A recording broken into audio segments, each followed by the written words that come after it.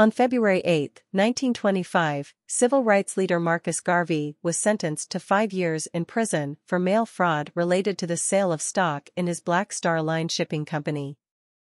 Garvey had been arrested and indicted in 1923, and the trial lasted more than 2 years.